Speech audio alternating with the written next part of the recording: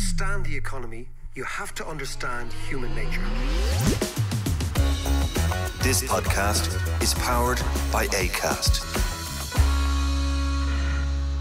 How are you doing there? It is time for the podcast. We're going to be all America today. And of course, the reason is this election, a most consequential election, could turn the United States from a country we know into a country that looks, feels, smells, and acts very, very differently, not least because Donald Trump is apparently pulling away in the states that matter. And we're going to go and talk to Tom Frank, who I'd say, John, it's fair to say, is our resident American pundit from the podcast. He is. Overexcited resident. Yes, he is. Overexcited resident. So let's just go straight to Washington and talk to Tom Frank. We are now going to the United States to talk to the wonderful Tom Frank to give us an update as we close in on about 15, 20 days to the election in the United States. Tom has just announced off air that John was saying to Tom, Tom, would you get rid of the chewing gum because it kind of sounds bad on the podcast if you're chewing away? And Tom says, no, it's not chewing gum, it's nicotine tablets. And then John says to Tom, oh, you're a smoker. When did you give up? And Tom says, I've never smoked in my life. It just gives me a buzz. This is the sort of guy he is. Tom, how are you? Buzzed up and ready to rock and roll. Mr. McWilliams, I'm ready to talk some economics. Well, actually, let's talk about the United States. Yes. I'm looking at the polls. I'm seeing Mr. Trump moving ahead in the places he should be moving ahead, i.e. the places he can win the election in. What the hell has happened in the last 2 or 3 weeks to the Democratic campaign so that on a number of swing states, Harris is now trailing Trump? What has happened? It's just, there's a natural process of the shininess coming off the new product. Look, compared to Biden, she's a very attractive candidate. She's smart. She can speak on her feet. She seems at first like a very good candidate. And as you mentioned, her performance in the debate with Trump was, well, it was excellent, but in debate terms. So there's two really excellent debaters out there now. Harris is very good. J.D. Vance is also very good. And they both used all the sort of tricks. Give me an example. So one of the things that you do in high school debate is you lead the other team astray. You make them waste their time. It's a timed event, a lot like chess, right? You trick the other team into wasting their time on things that don't matter. And she did this repeatedly with Trump. Like, she made fun of his personal fortune. She said it was much exaggerated. He inherited it all from his dad. She made fun of his rallies. She said people find him boring, and he wasted his time defending his his business over the decades, talking about how his rallies are what great fun all that stuff. That was a total winner for her. That was very good. But now this is what I cannot understand, okay? We're trying to get our heads around the psyche of the average American who, as you said, has seen both the products. They've seen Trump a long time. There's nothing that Trump is going to reveal today that you don't know about him. Yeah, if anything, he has, a polite way to put it is that he has slowed down since 2016. I thought he was genuinely interesting in 2016. He was saying things that were off the wall that nobody had said before. He was saying a lot of really vile things, but he was also saying a lot of things that resonated with audiences. And he's not doing any of that now. If you watch his speeches now, he's all over the map. So the Republican convention, by the way, also very well managed. Their convention in 2016 the last time they had one was a disaster. Well, that's completely reversed this time around. So for 4 days, they do nothing but build him up. Every speech is about him and how wonderful he is. And there's nobody sounding a discordant note, like Ted Cruz did in 2016. There's nobody going out there and saying, where are we going, Republicans? What the hell has happened? Everybody's on board with this. This guy's wonderful. They're all thanking God for preserving his life after the assassination attempt. Of course they are. The final day was incredible. You have, I should give you a detail. This will set the stage for you. So the political conventions in America, the presidential candidate generally does not appear until the final day. Okay, they come out at the end to accept the nomination and they give their speech, and it ends on this moment of triumph. Trump was there every single day. And when he would come into the auditorium about halfway through the proceedings, everything would stop. And the announcer would say, "Ladies and gentlemen, Donald J. Trump." And he would come out like he's a one-man sports team, coming out through the tunnel into the arena. And he would walk up to the great thunderous applause and take his very special seat. So everybody else is sitting on folding chairs or auditorium chairs, and he's sitting in this big kind of a throne, right? A white armchair. And then he has his entourage sitting around him. And from that point on, every speech is addressed to him personally. Every speaker is speaking to him. It's this audience this audience of one thing. This is like the emperor has arrived into the auditorium. Bingo.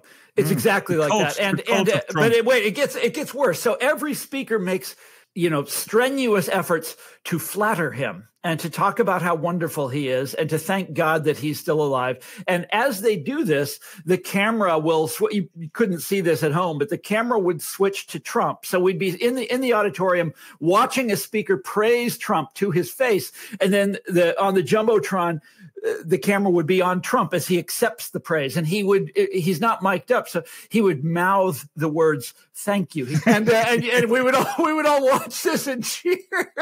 It was freaky.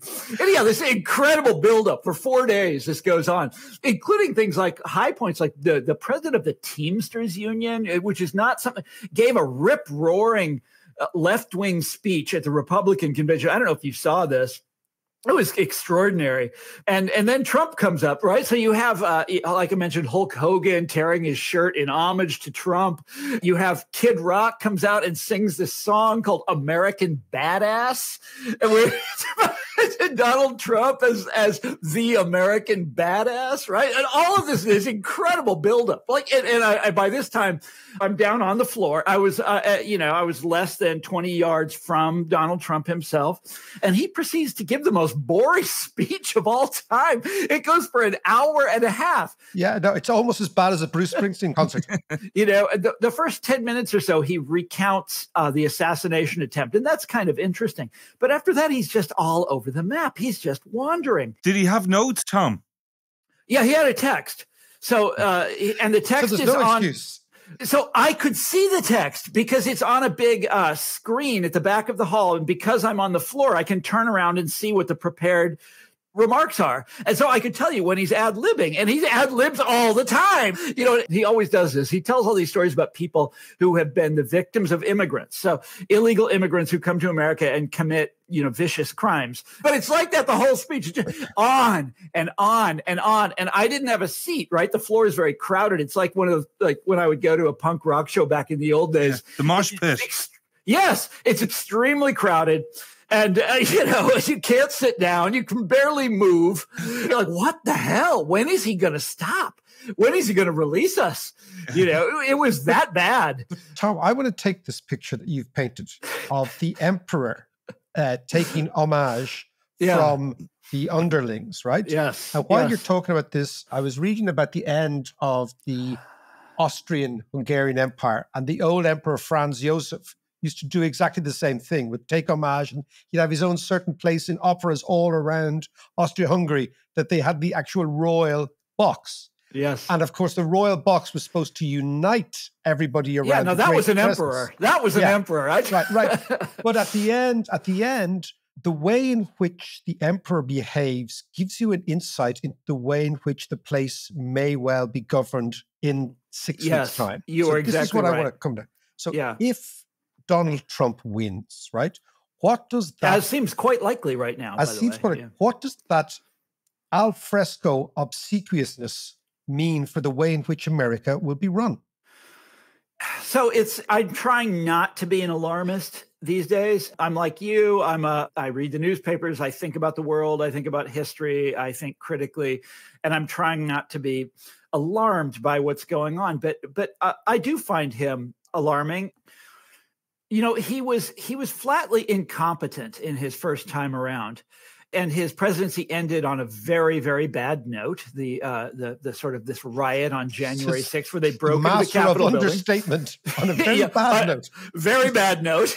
And what you typically find with, especially with Republican presidencies, is that they pick up where they left off. And I would hope that he had learned the lesson of that. Like, don't do that again, Donald. But I'm willing to bet you money right now that he did not learn that lesson, and that he will pick up where he left off.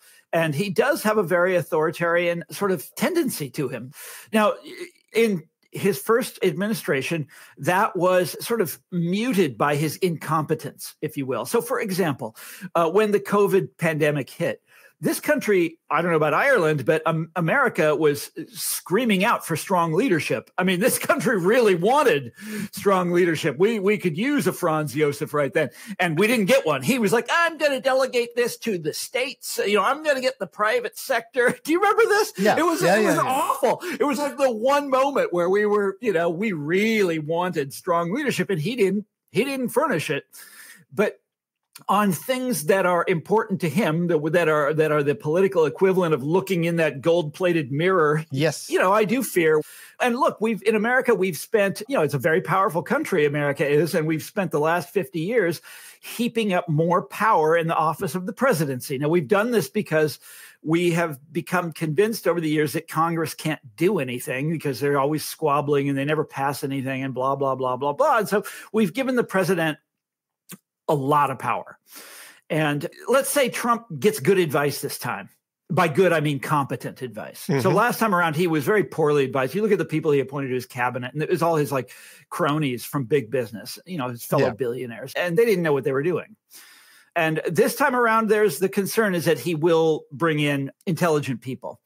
And the Heritage Foundation has written a blueprint for him. He said, I'm not going to follow that, but he probably will. They probably got some ideas in there that appeal to him and his friends. And so that's the concern, is that he will be advised by people who do understand the power of the presidency and are willing to use that power and dare to use that power. I do think that is frightening. And I mean, putting all that aside, look what he wants to do.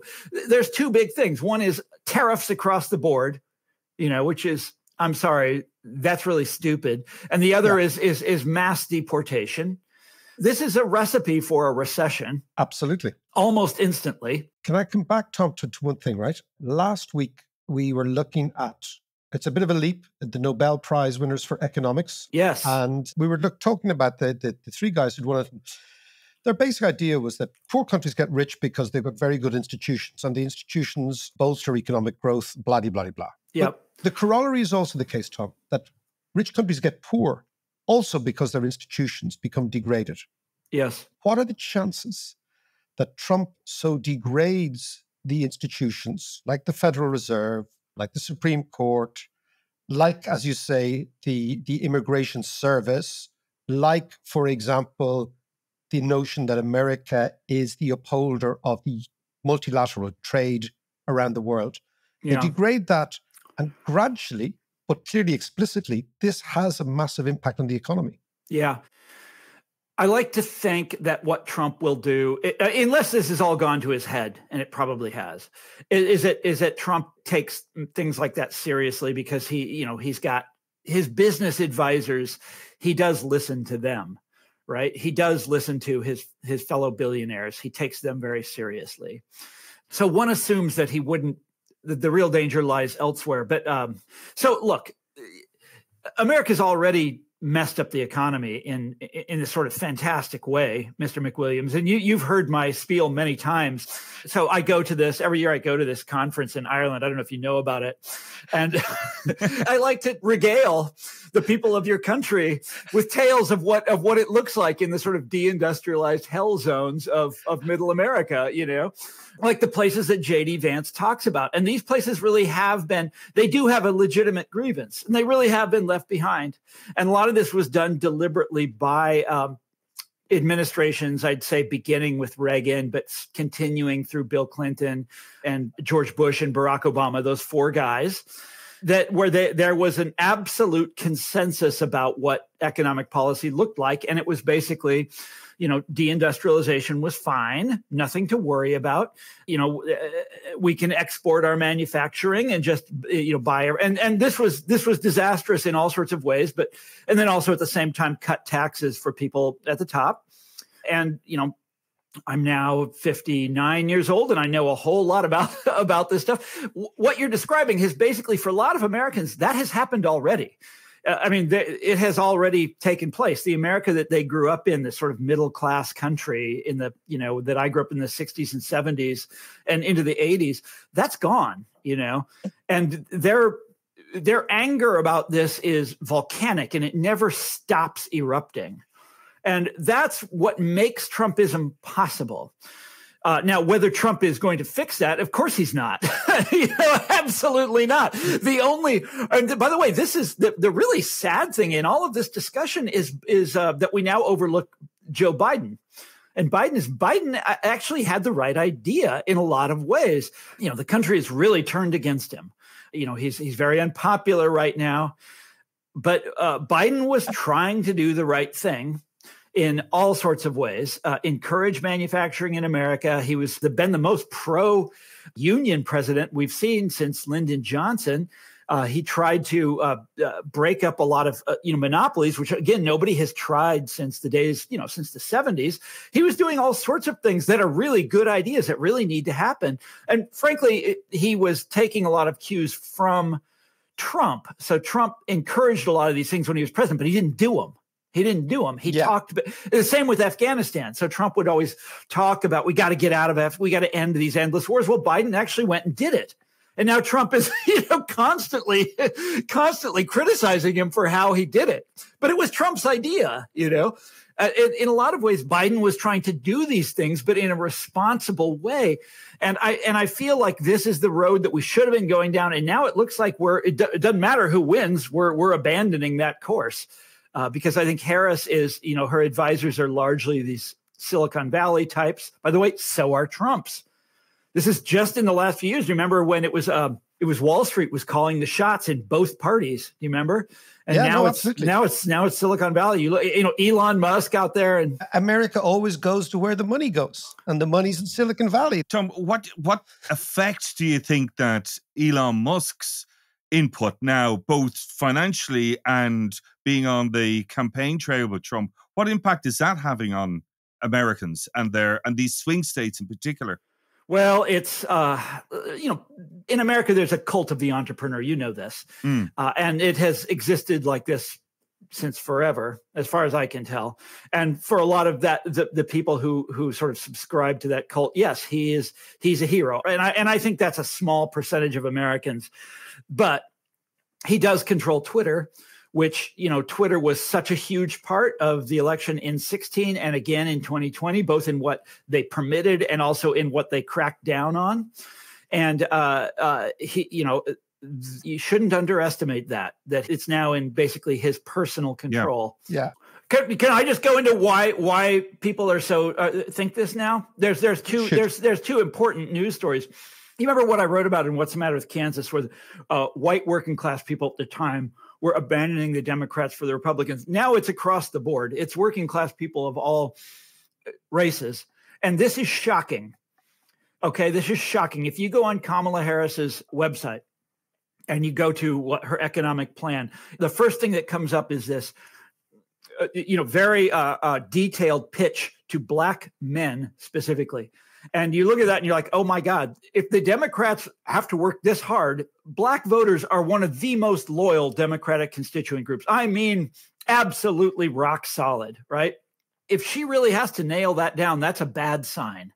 That's a bad sign. Now, on the other hand, it's shameful that the Democrats have been taking those voters for granted for 50 years, which they have, and they don't give them anything. And it's about time that they got something, right? It's about time. But at the same time, it is for people like you and me who worry about elections, that's shocking. The other side of that is unions. The Democratic convention, I've never seen such a union presence at their convention. That's healthful and good. On the one hand, they should be paying attention to unions. On the other hand, if they're losing union voters, again, one of the most loyal Democratic groups over the last 50 years. If they're losing these guys, they're in deep trouble. Wow. So you think that two most significant constituencies that they could always depend on are migrating, are not voting, or are going directly to Trump? Well, a lot of the union members are voting for Trump. This is why you've seen that there's this terrible, these fights inside the unions about who they're going to endorse. And so you see the Teamsters. Can I just get something straight here? How could a trade union man steeped in the notion of protection for workers' rights, for increased pay for workers, vote for a guy who has, in his actions, not in his rhetoric, I know, in his actions, done everything to diminish the role of the working people in the United States?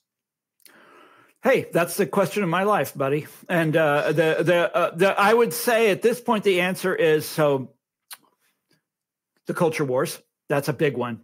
Tariffs, that's huge. So Trump also, he talks, as you point out, he's been kind of a monster on this issue. At the same time, he also talks really big about punishing companies that try to move factories overseas. So the unions ever since NAFTA was passed, the unions were, NAFTA is the big trade agreement back in the 90s. And the unions were strongly opposed to it. I mean, for them, it was a life and death issue. They pleaded with Bill Clinton not to sign it. Clinton did it anyways, on the theory, we talked about this last time, on the theory that they have nowhere else to go. Ever since then, they have, every union member in America knows that these trade agreements were designed to screw them over. Everybody knows this, both because their union tells them this and because management tells them this all the time. Management is forever in any kind of negotiation. Management is always saying, you have to give us this, you have to give us that, you have to give us the other, or we're moving the plant to Mexico. They always do this. There's studies of it. They do it all the time. Everybody knows this. And the Democrats, like, the Obama Clinton faction, are like, well, that's globalization. Nothing you can do. Sorry, guys. And here comes Donald Trump, and he actually threatens to do something about it. Now, he didn't actually do anything, but he talks about it, right? And he's talking the game. He talks very tough about it. And so people like that. Okay. But is J.D. Vance more of a doer, do you think? Well, he's new to politics, right? He's only been a senator for 2 years. But in his speech at the convention, by the way, so his speech at the Republican convention, the first thing he talks about was Joe Biden voting for NAFTA back in 1993, I think it was, or 94. It's the first thing he talked about. The second thing was that Biden voted for another one of the big trade agreements, the one with China, which was devastating for American manufacturing. And then the third thing was that Joe Biden was in favor of the Iraq War. The Republicans this was a Republican war, but he dinged Biden for it at the Republican convention. It was unbelievable. Vance is fascinating because he's turning the tables in all sorts of ways. And also this is new for Vance himself. If you go back and look at his book, Hillbilly Elegy, or the movie, they made a movie of it. He's not a friend of working people. He comes from them. This is his family. This is his community. But he basically blames them for their own situation in the book. These people are living like this because they don't have what it takes, basically. And in both book and movie, the deus ex machina that rescues J.D. Vance personally from this terrible fate is Yale Law School. That home of the working man. Yeah. No, this is Obamaism. Where that's the only possible way to rescue America's, ruined, blue collar population is learn to code, get an education, go to Yale Law School. And if you don't, you got nobody to blame but yourself. And it's like we, as a country, we have totally now rejected that ideology. But that was Vance. 10 years ago. Now he's changed. He's completely changed sides now. But what about the theory, Tom, and it's a bit of a conspiracy theory, but J.D. Vance and the rest of the MAGA guys in the background getting Trump in as president and then sidelining him. Yeah. And what do you think about that? Is there any kind of truth in that? Well, I used to say that when Biden was still the candidate, I would say, we talk about politics a lot in my house. I live right outside Washington, D.C. It's all we talk about. That the two VP candidates, at the time, Harris and Vance, that one of them is going to be the next president after, whoever wins this election, for sure. Yeah. These two guys are elderly. They are, they're visibly failing. Trump, I mean, look, I'm not a doctor. I haven't examined him. I don't know, but he wanders all over the place. Vance is young. He's got his wits about him. He's a very intelligent guy to all appearances. Same with Harris. Yeah, so I think it is very possible that, Vance will, well, who knows? Trump will be a lame duck from day one, but Vance and company, Vance is young. Vance is ambitious. Vance comes with this Silicon Valley entourage who are extremely ambitious and very, very wealthy. And yes, I think we're going to be in a new world. I also think, look, there's something very transactional about Musk supporting Trump. Trump has promised to crack down on imported electric cars. What does Musk manufacture? It's electric cars. He's going to do all of these favors, for Elon Musk. Elon Musk is a huge federal contractor also. NASA, we have the space agency. They hire out to Musk. That's how they get their satellites up there. That's how they launch their rockets. It's with Elon Musk. He's a huge federal contractor. It's funny, this kind of thing, you'd think it would be illegal. Yeah, only in America. Yeah, exactly. Yeah. We didn't even talk about Kamala on Fox News. Did you see this interview she did? Yeah, that was a bit of a disaster, wasn't it? Yeah, well, except for one part of it, I thought she was excellent. She's very good at two things. One is talking about abortion rights. She's very good on this. She feels it intuitively. She talks about it naturally and with passion. And the other is the menace of Trump. She's excellent at talking about that. And she really, I thought she broke through on that, but otherwise, yeah, it was rugged. but should she not? Because the way I saw that is, should she stop talking about Trump as the person and focus more on policy? And she would get more traction. But this is, look, the Democrats. The problem is that the public is very unhappy with Biden and very unhappy with the state of things. So the two biggest issues, according to the polls, are immigration and inflation. And they blame both of them on the Democrats. And Trump is way ahead on both of those. But inflation is down to 2%. Right. But they look at the price of gasoline and they say, well, it was lower when Trump was president. You know how this works. It's yeah. People are bitter. People are angry about it, even though it has stopped. They're still angry about it.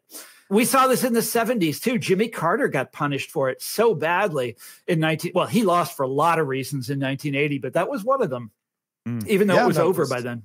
It was definitely one of them. And we're actually going to end this podcast talking about the vibe session. This is the idea in the United States that you have all the economic indicators in the United States for the last 2 years have been very, very positive. Yeah. Have you checked out the Dow Jones Industrial Average lately? I mean, it's insane. Yeah. And yet the vibe is not working. So Americans are calling this, well, in actual fact, not Americans, it's Kyla Scanlon, this wonderful, very young female economist. She came up with this term called vibe session. And what she's basically saying is, it doesn't seem to matter. The vibes are bad. I have problems with that. I think it's more like a delayed reaction. But we've both seen times where the economy was, I'm thinking of the 90s here, where the economy was good and people just couldn't stop loving Bill Clinton for it. Do you remember that? And they thought he was the greatest guy in the world. But there it was a delayed reaction too, because you could see that it was hollow. It was built on this .com bubble. It was not good. And yet he was extremely popular towards the end of his administration. And it didn't help out Al Gore, did it? All right, we're going to go. Tommy boy, we will talk to you again. That was wonderful stuff, as always. Yeah. Hey, I'm excited to do it again before the shit comes down. Okay.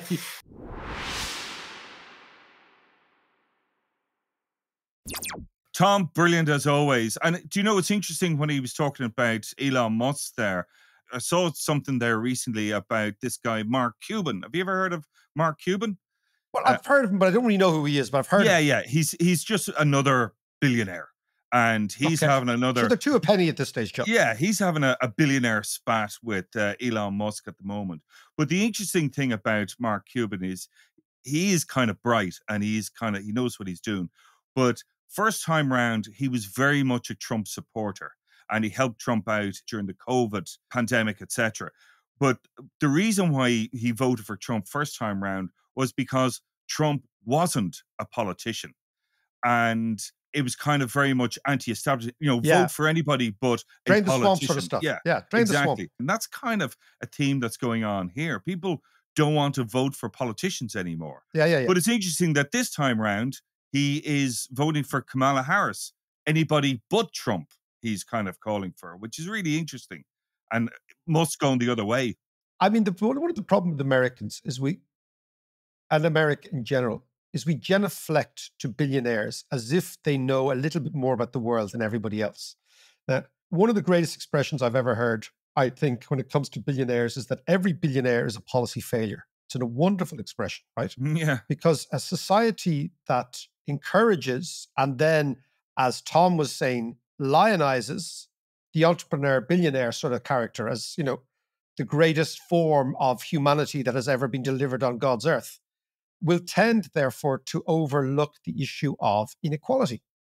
Yeah. And in the United States, one of the promises of the United States is that we're not so worried about billionaires as long as you too can be a billionaire and as long as the billionaire can become poor, right? So you can go up, you can go down, but as long as you can go up and you go down, the society then generates its own dynamic. But the problem with billionaires is if you look at the amount of very rich people now, the majority are from inherited wealth. And that's the problem, is that the billionaire enmeshes inequality into the system. And as you say, Trump surrounds himself with other billionaires. And they see the world differently. Of course they do, because they don't have any sense of what actually people's daily lives are like. Yeah. But be that as it may, and I think we'll leave it here, the genius of Trump is that he's able to do the following. It was a wonderful expression. Trump is what poor people think rich people look like. Mm-hmm. And he's managed to say to the poor, I'm on your side. Remember, he said, I like the uneducated. Yeah. Because he realized that what people who are actually falling through the cracks is they don't hate rich people in America. They hate academics. They hate intellectuals. They hate the thinking class, the podcasting class, actually, it must be said, right? Yeah, well, that's exactly what J.D. Vance is talking about. He has called out university academics and professors as the enemy. He actually said that. That's a quote, which is in which case scary. We should be very, very, very nervous. Says the adjunct professor of economics at Trinity College Dublin. Listen, we'll talk to you Thursday.